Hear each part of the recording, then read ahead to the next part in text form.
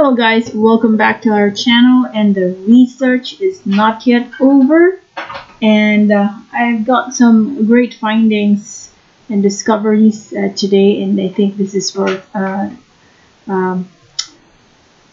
taking a look at as well. Check this out. I found this in Investograms, and I think in this section over here is really very insightful that I have not maximized myself. But in case you haven't as well, I'd like to show you this section of Investograms. Right over here, you see stocks, right? From the home page. Let's just go to the home page. And here, stocks. And then go market summary. I bet some of you are already laughing at me because maybe this is something that you look at every single day, but personally I haven't really tinkered with this yet. But today I managed to.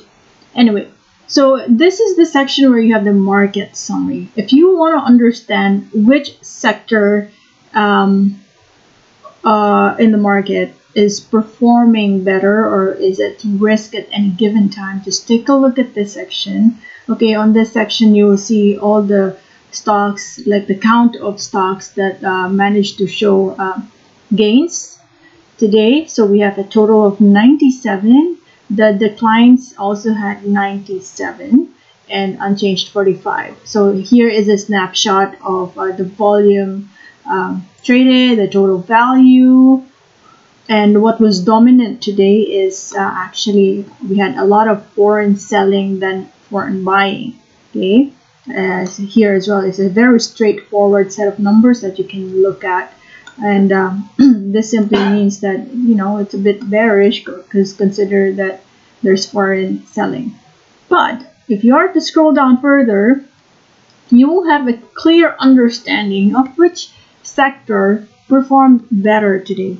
So right off the bat, if you want to go, you don't have a particular stock as of yet and just want to maybe diversify, or you want to check out which sector is performing, you can look at this. So in today's performance, right away, the holdings sector managed to register a 47.78 foreign buying. Mining also got 2.43 million in foreign buying, and the property sector. So from here, you can drill down and probably open holdings by going to our PSE Edge, right? And in the PSE Edge, what you can do here is go to the company list and then go sector by sector, click holdings, and then search, and you will find all the holdings here. There are a lot actually listed over here, but what I recommend is, of course, just try to engage and open up those stocks that are highly traded. And right away I can see here GT Cap, one of the stocks in the index. I see DMC, another popular one, All HC. So I will try to open some of those in a little while. SMC here as well. So there you have it. So the thought process can start or originate from the market summary, and then you drill down on a per sector level. Okay, and after that, there's another section that I'd like you guys to also take a look at. This is what we call the block sales. Okay, so what is a block sale? And if you have the time, I'd like to walk you through, and my objective here is just point you to the right direction, and you can do further research around this.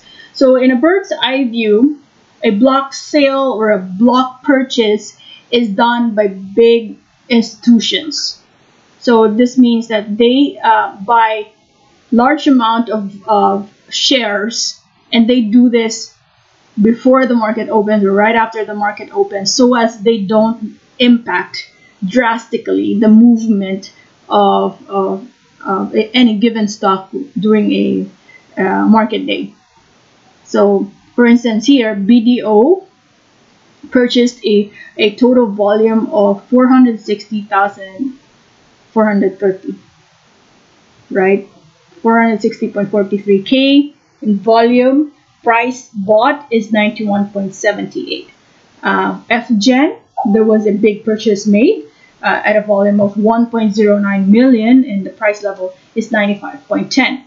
MWC is another one, TEL is another one. In other words, at any time you see any block sale here, be curious, open the stock, because institutions are accumulating volume. This could be a very attractive setup, and we'll take a look at that. So earlier today we already reviewed BDO, and let's see again very quickly let's try to uncover what was the thought process of these institutions. Why are they buying in big volume for these particular stocks? Okay, so just to give you further clarity on what a block trade is, right? So I opened Investopedia. This is my go-to website for anything I want to research about the stock market. Okay, so as you can see here, a block trade is the sale or purchase of a large number of securities. A block trade involves a significantly large number of equities or bonds being traded at an arranged price between two parties. Block trades are sometimes done outside of the open markets to lessen the impact of the security price. In general, a block trade involves at least 10,000 shares of stocks, not including penny stocks, or 200,000 worth. So disregard the pricing there because that's US based.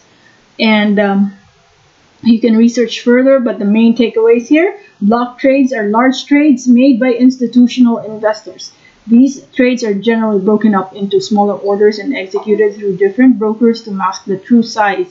Block trades can be made outside the open market through a private purchase agreement. Okay, let's take a look at this. Sometimes they create videos that are very easy to understand. Good grammar and spelling are important, but if you want to write essays that inspire, message.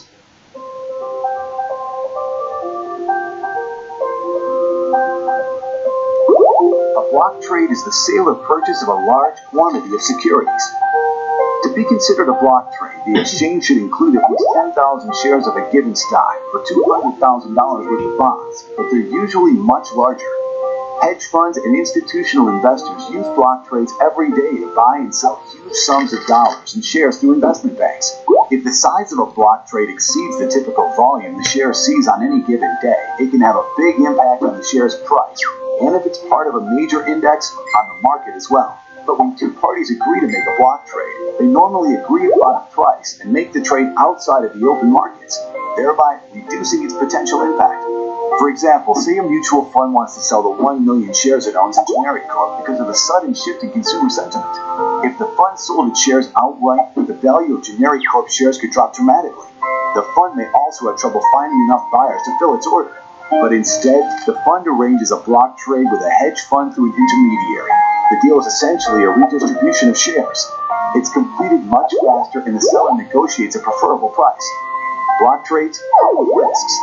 A negative movement in the security's price can stick the buyer with a big loss, or problems unloading the position. A block trade can also occupy a big chunk of the trader's money. There you have it.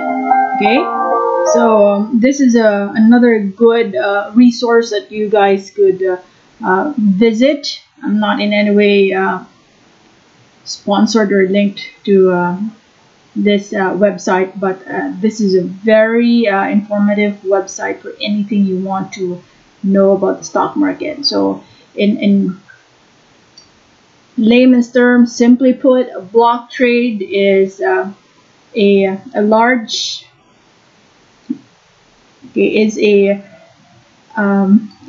purchase. Okay, is a large purchase made by institutions, normally done outside of the market hours, so as we don't impact drastically the movement or the performance of any given stock. Okay, and so with that in mind, so there must be something in these stocks that are looking attractive or that are enticing the investors or institutions why they're buying more shares. Okay, so just very quickly, let's go back to BDO. I know we've already reviewed this, but let's take a look at it one more time. BDO over here. Okay, so BDO, this could simply mean a very attractive level because we are very near a bottom. This is already a potential third triple bottom. Okay, it's not just double bottom, but a possible triple bottom in case it touches the 86.44 level. So this is something that I suggest everyone should already start watching, because any moment from now, look at as well your RSI. 1 second. Over here, your RSI is already giving us a bullish divergence as the price revisits the bottom section of our chart here. Momentum is starting to pick up. Okay, so that could be the thought process why they're adding some more volume there. So some experts or gurus could have different explanation, but this is just me, guys. Do your own research. I'm just connecting the dots based on what my findings are for today. Let's take a look at as well FGen. Okay, this is another stock. Let me see.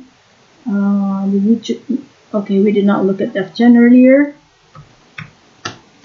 FGen, okay, could be another potential bounce here. Although overall, we have already started bouncing. But at what amount did they buy this? 25.10. Well, when did they buy this? I don't think it shows the date. Okay, so it didn't show us any date. Oops.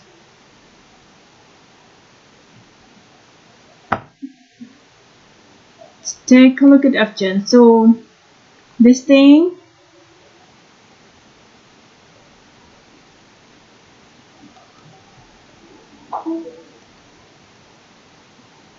okay, they bought it at 25, probably over here. But looking at FGen, I think that it could also mean that we are about to face a continuous uptrend. There was just a temporary profit taking, right, that happened for the past how many weeks, and then slowly it is recovering, given that in today's performance we already have a bounce and an 8.84 million of foreign buying. So just in case you're considering that, anywhere between 23.7 and 24.55 could already be an attractive area to add more. And I just feel that it could possibly, right, provided 23.7 does not break, we might have some more push in the price. MWC,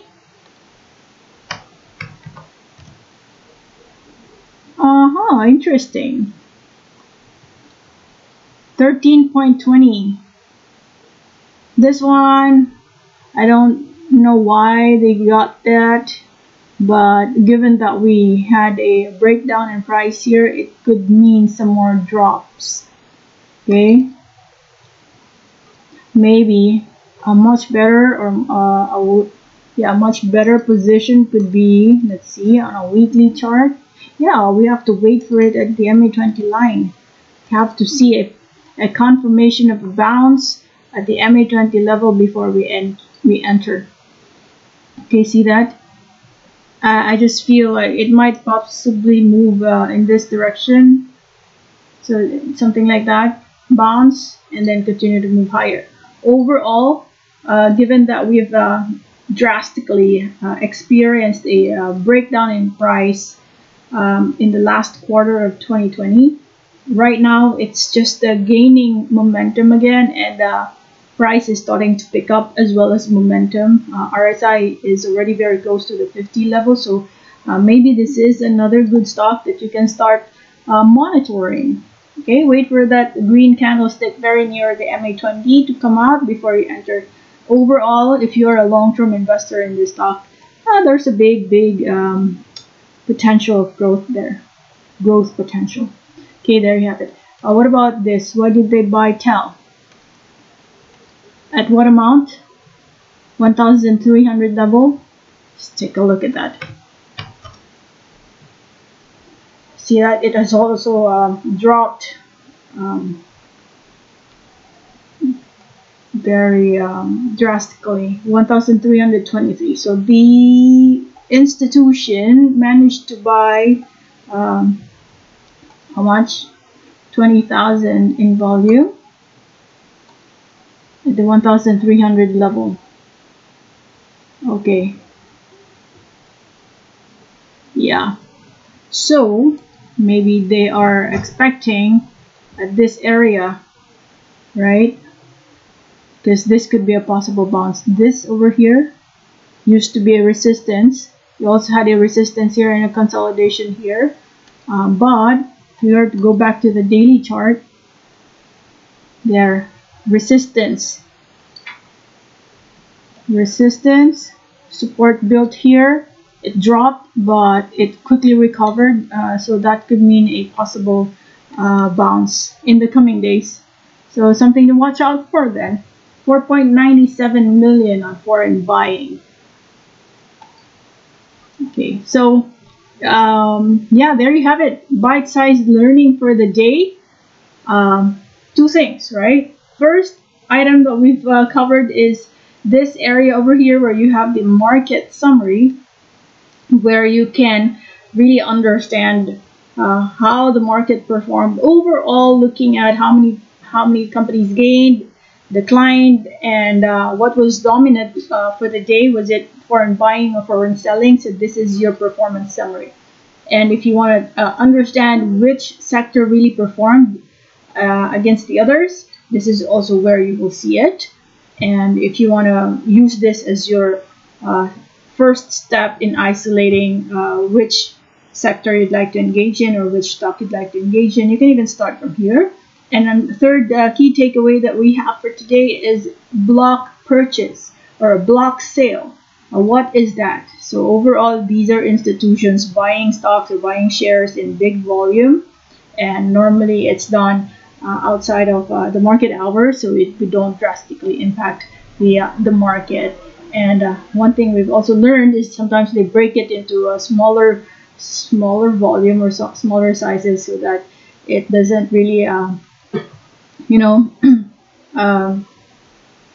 it's not too obvious that we are buying at that level, and it's only done by one institution. So that's a strategy. It's a game, because if you're too obvious, then people would know, and then you'll not be ahead of the game.